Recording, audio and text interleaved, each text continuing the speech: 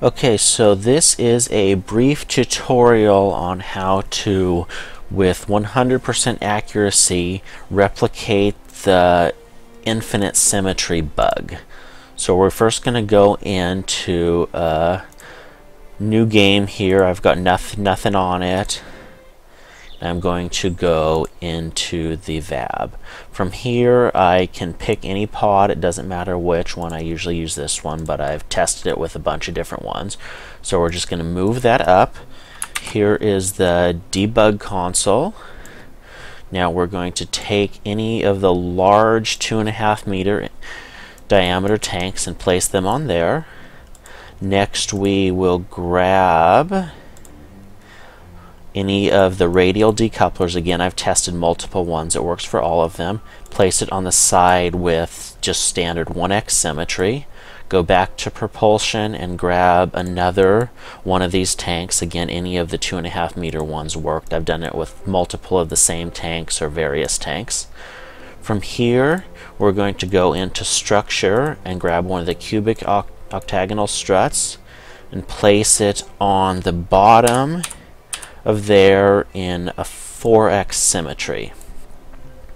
Alright, from here what we do is we grab any of the standard 1 meter engines. Again, it does not matter which one. I've done it with them all.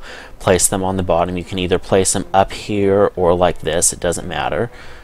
So we place that there. From this point we pick up our decoupler, switch from 4x to 6x symmetry,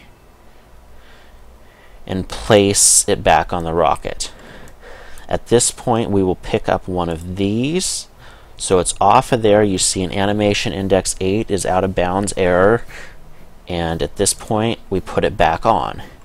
Now to get the infinite symmetry, all we have to do is go in here, pick up that decoupler, and there you go. Now we can 9 out of bounds, 10 out of bounds, 11, 12. Keep cycling through symmetry with X and it will keep going up. Sometimes it'll eventually crash the game. I've gotten the animation index error up above 50 before doing this.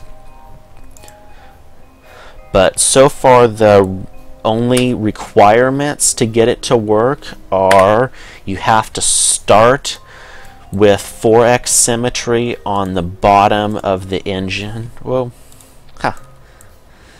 that's kind of cool. But anyways, you have to start with 4x symmetry with the octagonal struts on the bottom of the radial mounted orange tank. Then you have to switch to 6x symmetry when you pick up the decoupler and put it back on the center tank.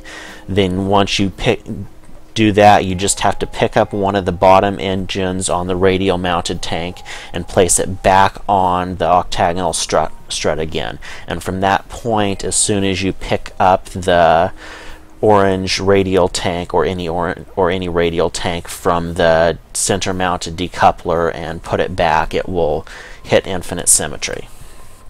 The only 4x and 6x are the only multiples I've gotten it to work on so far. I've tried 2x, 3x, 4x, and 6x, and 4, 6 is the only combo that works. But that reproduces that bug 100% of the time.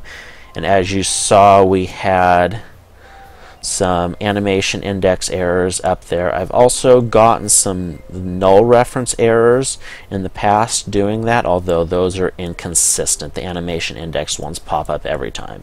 But there you go. That is the infinite symmetry bug 100% reproduced.